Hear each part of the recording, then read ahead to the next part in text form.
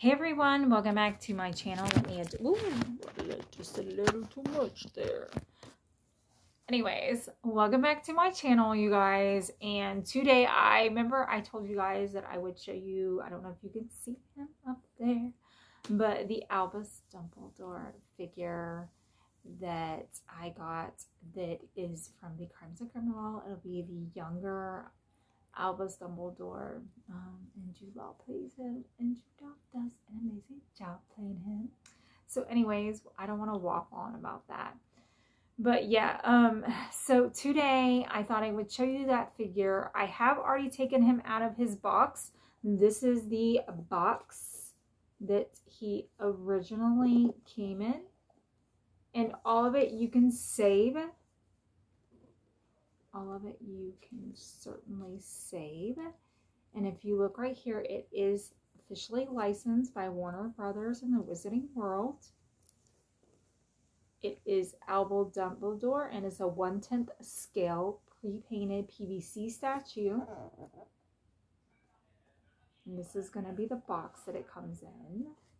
Now, I went ahead and took it out, and the reason being is because there's so much tape. It takes me like, it would have been a very long video, and I just didn't want you guys to have to there watch me struggling with tape and getting scissors and having to deal with the drama of it. But let me go ahead and show you. The first thing that you get out of it is going to be, and it's going to be the stand that you use. Now the stand is metal. It also has a velvet like underneath it. And that's my puppy. You've seen Jax in the background. My animals are all over me. They love me. What can I say? But yep, that's going to be the stand that you get with it. I do love the stand. The stand is very stable and it is made very well. I didn't think I'd ever want to collect any of the figures like this. And the reason being is that I remember I opened the McFarlane one with you guys, and I did not like the way they looked, but these actually look really nice. These ones that are, so if you can get a hold of these. Now I paid $19.99 for him, and that's the, if you can see Grindelwald up there, and I did pay $19.99 plus shipping for the young Albus, which I'm about to show you. And this is going to be what he looks like. Now, he looks really good for a figure. Like, they really did great with the detailing. And yes, I'm super impressed. I mean, even you can see like right here where it's seamed together for his coat. Just even the ears, the face, the wand, and the wand is removable, by the way, and it is a exact replica, you guys. It has the swirl in it. It looks just like his wand. It even has the symbol on the bottom of it. If you've just never seen the young Albus Dumbledore's wand, his wand is a beautiful wand. This is a great wand to collect, you guys. Like, and it's a tiny, look at the tiny little replica of it. Yes, it is so, he is very intricate. Even his clothing, and here I am putting it in the wrong way, I'm sorry. His clothes, everything.